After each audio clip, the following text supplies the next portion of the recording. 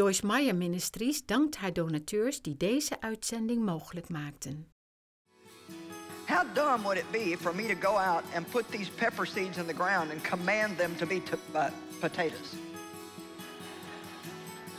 So what sense would it make for God to tell us to live holy lives if he didn't give us the seed of holiness on the inside of us?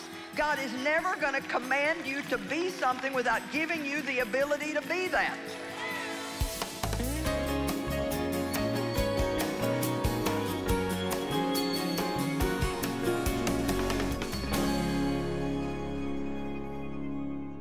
First Corinthians chapter 5,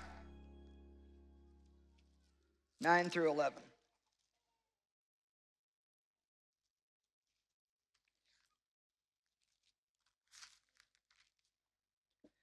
Paul said, I wrote to you previously in my letter not to associate closely and habitually with unchaste and impure people.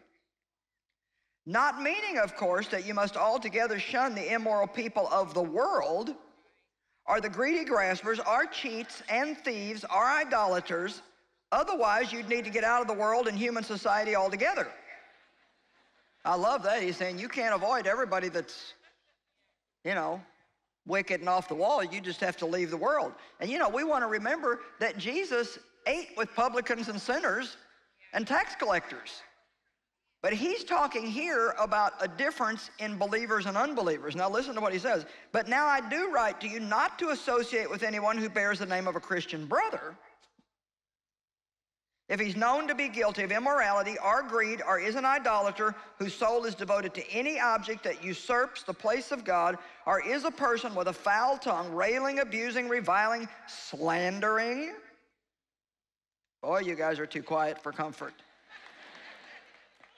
Or is a drunkard or a swindler or a robber? No, you must not even so much as eat a meal with a person like that.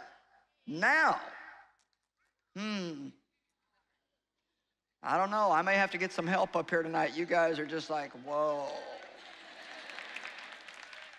Okay, now that doesn't mean that you can't hang out with a Christian that's living a wrong life if you're trying to help them, if you're trying to counsel them. But being around somebody enough occasionally to try to help them is a totally different thing than closely and habitually fellowshipping with them. And I love that the Amplified Bible says you are not to closely and habitually fellowship with somebody, because here's the thing. You're not helping yourself and you're not helping them. One of the reasons why Paul said to get away from people like that is because at least you're telling them, look, you can't live a double standard. You can't say you're one thing and live another life. I don't want that. I don't want to hang out with a compromiser all the time. Please change. I want you to change. Keep praying for people like that. But here's another thing that we've really gotten good at in the church, and that's just putting up with stuff.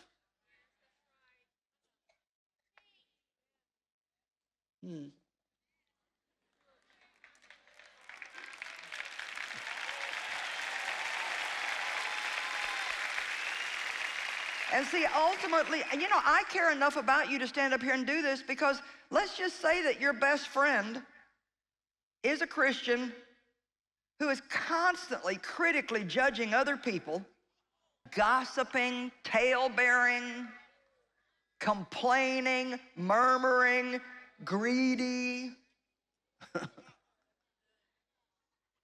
immoral behavior. I won't even get into trying to define that. If you don't know what that is, go figure it out for yourself. It's not good for you, and it's certainly not good for them to think that's okay. And we have to love people enough to say it's not okay. Please don't do that. Please don't do this to yourself. The word sin means to miss the mark, or the standard of God's standard for us, but it also means to sacrifice and to miss reward. And we studied it. I asked Pastor Mike to study it for me in the original languages. It means to miss the mark and to forfeit reward. And so really, people are just forfeiting, and that doesn't even mean that you might not go to heaven. I don't think that my holy behavior is what gets me into heaven, but I'll tell you one thing, there are going to be rewards in heaven that I don't want to miss out on. I don't want to still be in kindergarten when I get there. Or pre-kindergarten, amen? Or sandbox, whatever that is. That's even before pre-kindergarten, amen? Okay, let's see what else I can do to you. It's very dangerous to have a casual attitude towards sin. There are many things that the world, and I want you to listen to me, there are many things that the world approves of that God does not approve of. Man's laws may liberate us to do something that God's law does not liberate us to do. In other words, the courts can pass a law and say this is okay, or that's okay, or something else is okay. But if God's word says it's not okay, then it's not okay for us. Amen?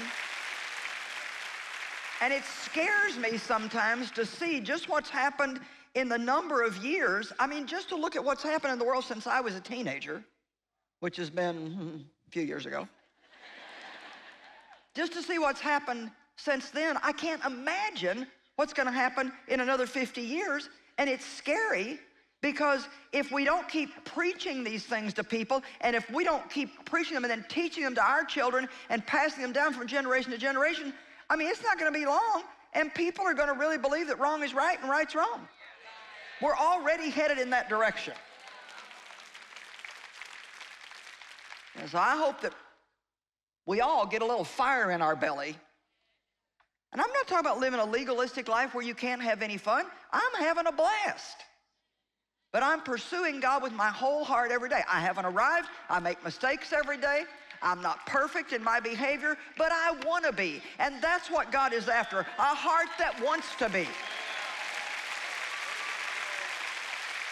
A wholehearted believer who says, I can't stand to be like this, God. I don't want to be critical and judgmental. I need your help. Help me. That's a bad habit in my life that I've put up with too long, and I'm going to study your word and pray in this area until you completely deliver me from this thing. Now that God can deal with. Amen?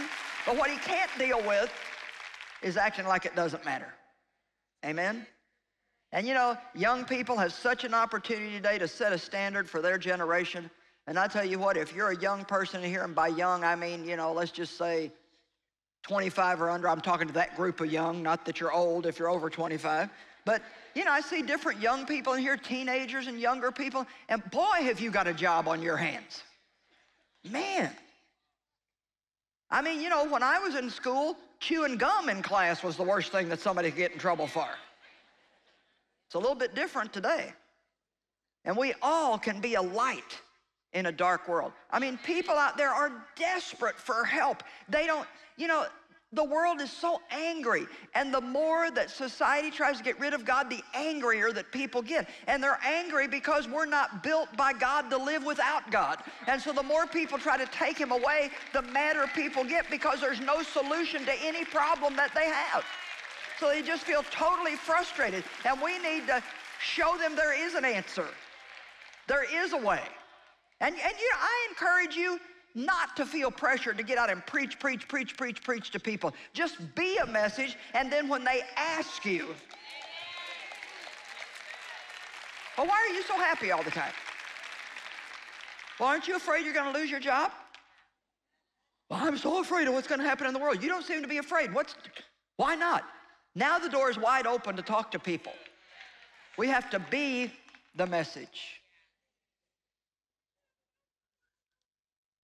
Just because they do it on television doesn't mean that it's permissible for us to do.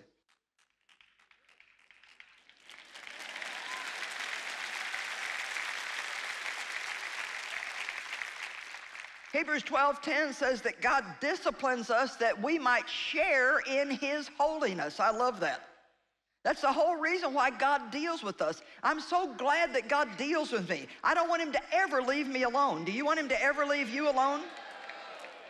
I don't want God to let me get by with anything. I've got a scripture I'm going to share tomorrow night where David said to God, examine me, O God, and test me and prove me. I think that's a great scripture. God, come on, look me over really good.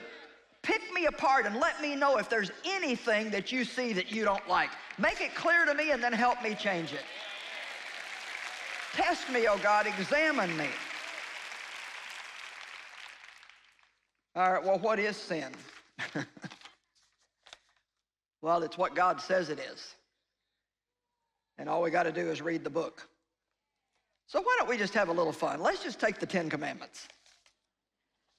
I heard somebody say one time, who in the world would stand up and try to preach on the 10 Commandments? I thought, well, I think I'll give it a try and just see what happens. You know, just because we've got Old Covenant and New Covenant, that doesn't mean that all of this is useless and that we've done away with it. It just means that it's been fulfilled in Christ.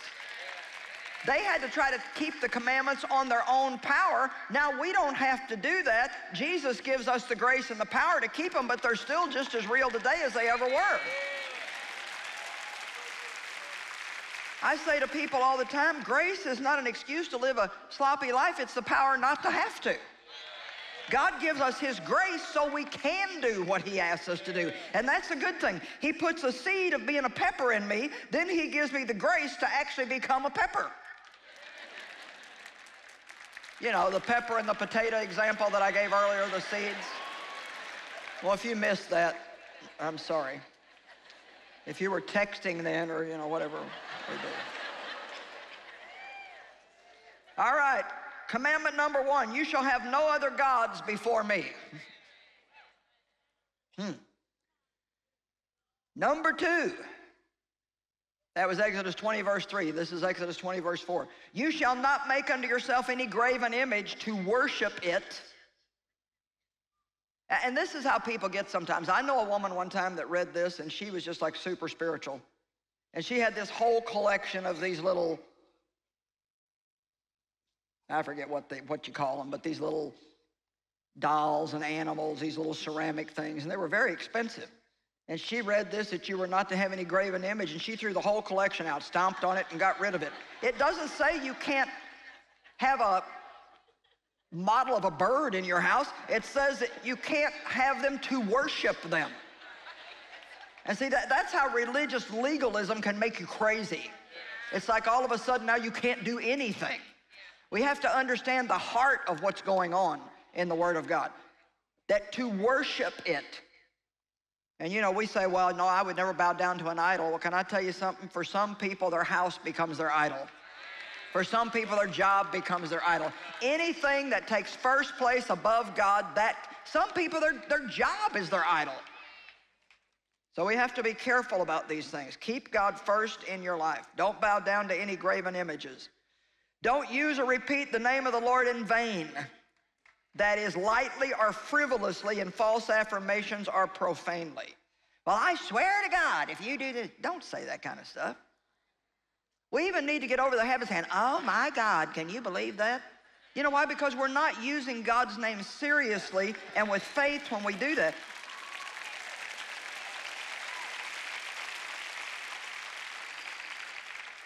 Earnestly remember the Sabbath day to keep it holy. Withdraw from common employment and dedicate it to God. 6 days you shall do your labor and do all your work. Now, we could get really hung up on that unless we see what the New Testament also says about that. So we want to carry the spirit of the Sabbath with us. In other words, we can't work all the time. We need to rest, and we need to have time to honor God. But to be honest, we use Sunday, Saturday.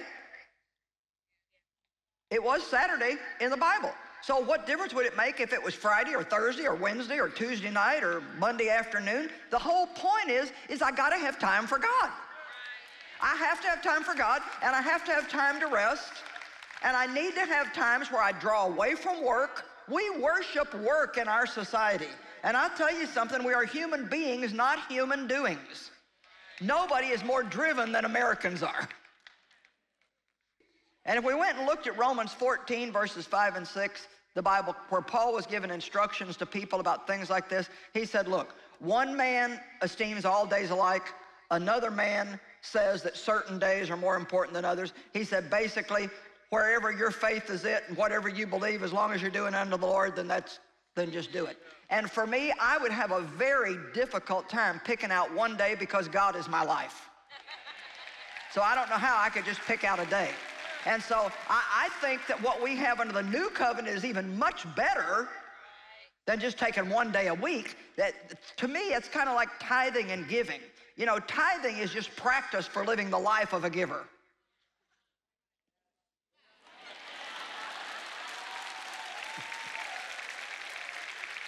Anybody who has a problem with tithing,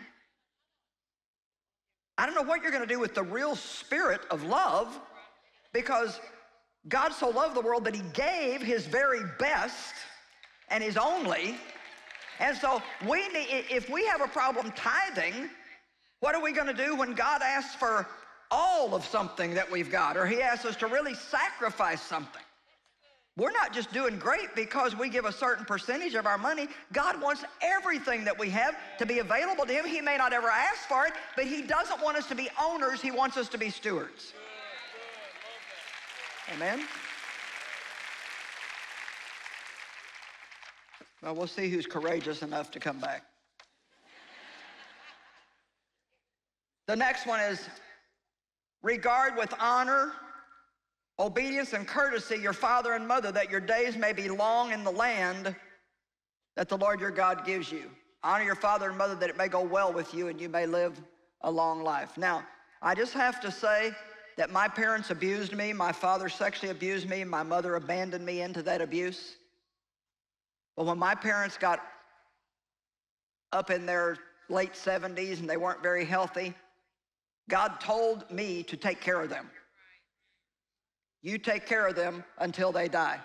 There was no reason why I would want to do that. It didn't seem fair. It didn't seem right. What had they done for me? But I can tell you right now, when we obey the word of God because we love God, we don't need to have any justification for doing what's right. We just do what's right because it's right. And if you have elderly parents that aren't doing well and you never call them or check on them and you don't do anything to help them, it is not right.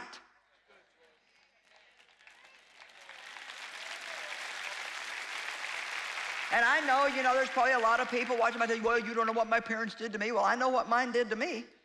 And I know the power that it added to my life when I obeyed God in that area. And I know, well, there's a lot of things that I know about. I don't have time to get into that. But anyway. When we know that God has told us to do something and we blatantly refuse to do it, we're just opening up a door for the enemy in our life, and we're giving up, but we're sacrificing a reward that God wants for us. God never asks us to do anything that's not going to work out to be the very best for us in our lives. God has only got our best interest at heart. Everything he asks us to do is going to work out good for us. You shall not commit murder. But then Jesus takes it a little further in Matthew 5. If you hate your brother or you're angry with him, it's the same thing as murdering him. Uh-oh. You shall not commit adultery. And Jesus says, but even if you look on a woman to lust after her, you have already committed adultery in your heart.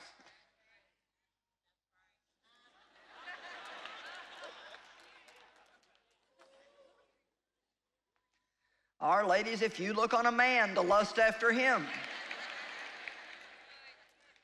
Woo-hoo. That's right, you can calm down. I've only got 10 minutes left. Come on, we need this, don't we? Good for us. You know what? You don't need to stare at all the underwear ads on TV. When those come on, just get your fast forward button and get beyond them. I mean, I got to make it plain. When you get the underwear magazines in the mail that you didn't order, you know, you tried to order a toy and now you're getting 50 magazines you didn't want. Just throw them in a trash can. Don't even bother flipping through them, especially not if you're a guy. Amen? Well, boy, Paul, you ought to see some of the looks I'm getting up here.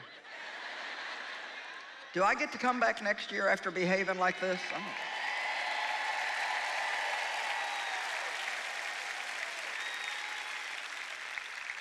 Oh. I'll tell you one thing, you'll behave better next week. I don't know what else will happen, but you shall not steal. Well, that's one thing I don't do, thank God, Joyce. Well,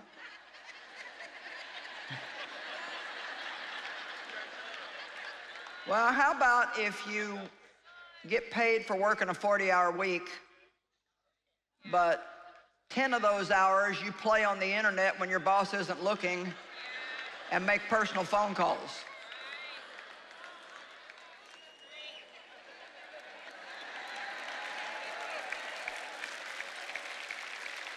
Back in Jesus' day, they stoned people doing what I'm doing.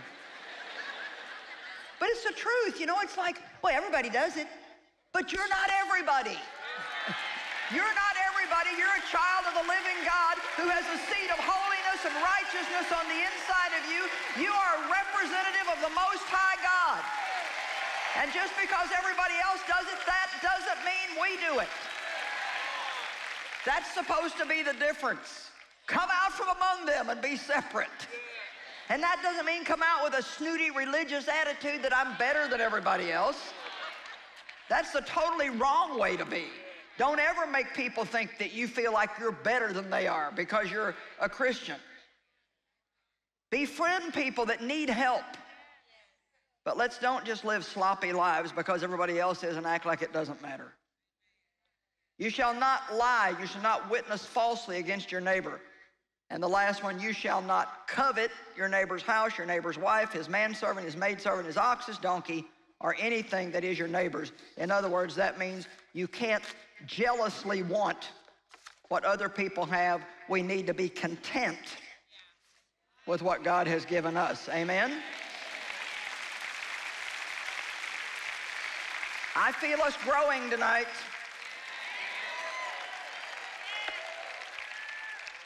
See, we have to learn to stop thinking that if nobody saw me, it's okay. Because God sees everything. Everything. And the Bible says in Luke 12 that all the things that are hidden, all the things that go on behind closed doors will someday come out in the open.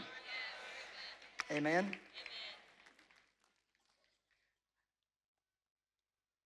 Now, what about what we'll call acceptable sins? Which there is no such thing, but one writer that I'm reading a book by said that we have respectable sins. So there are things that we don't even really think are sin. But we don't even see them in that category anymore. So let's just take, for example, self-pity. Selfishness, laziness,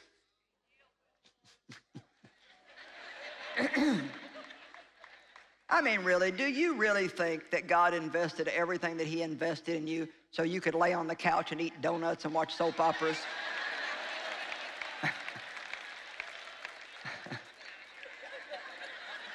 I mean, Jesus didn't die for us. God didn't give us all this wonderful stuff on the inside of us so we could sit around and do nothing with our lives but murmur and complain all the time.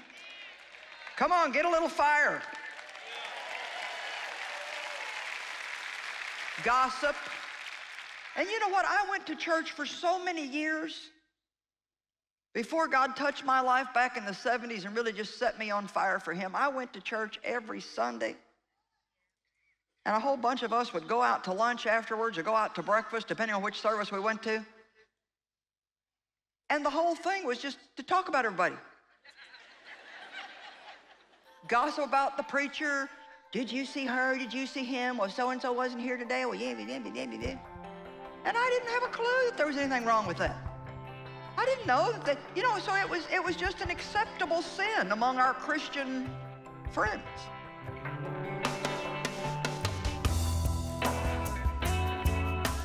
Well, the Bible says that we should love the Lord our God with all of our heart, soul, mind, and strength.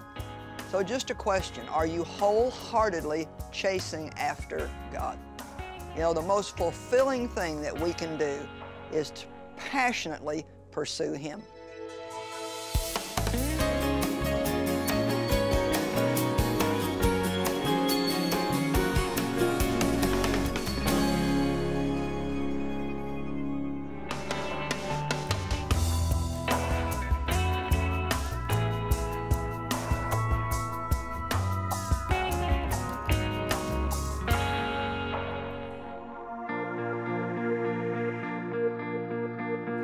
We're here at the Hand of Hope Medical Clinic in Angacha, Ethiopia. And Dave, I just wanted to ask you, what are you feeling as you come here and see the work that God's allowing us to do? I'm feeling humbled. I'm feeling thrilled, excited about what God's given us an opportunity to do.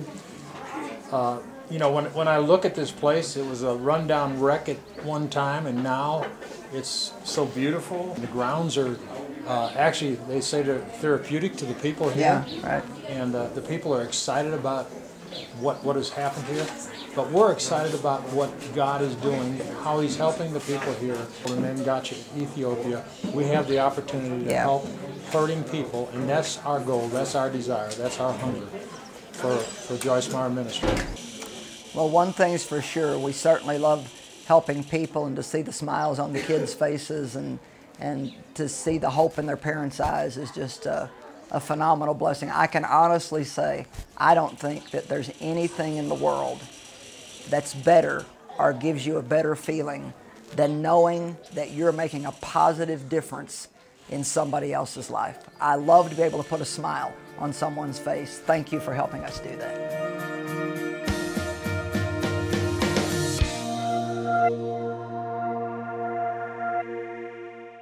Wilt u meehelpen de wereld te veranderen? Word dan onze partner en doneer regelmatig. Wij sturen u graag kostenloos onze brochure toe. Vraag deze aan door te bellen naar 026 20 22 100 of ga naar joyce-meyer.nl/partner.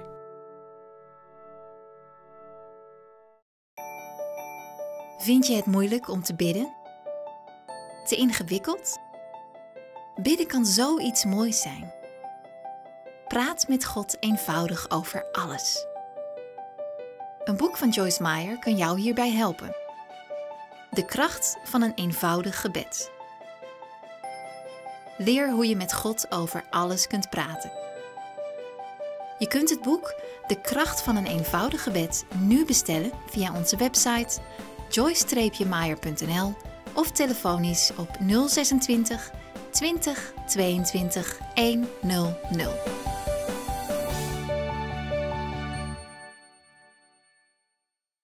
Een vervuld leven komt niet uit de hemel vallen. Maar het is zeker mogelijk, zegt Joyce Meyer. En ze laat je graag zien hoe je dat kunt bereiken. Maak kennis met Joyce. Met haar levensverhaal, met haar tips voor het dagelijks leven, met haar boeken en alle andere impulsen die je kunnen leiden naar een vervuld leven. Bestel gratis de informatiebrochure en bel 026 20 22 100. Of ga naar joyce-meyer.nl/brochure.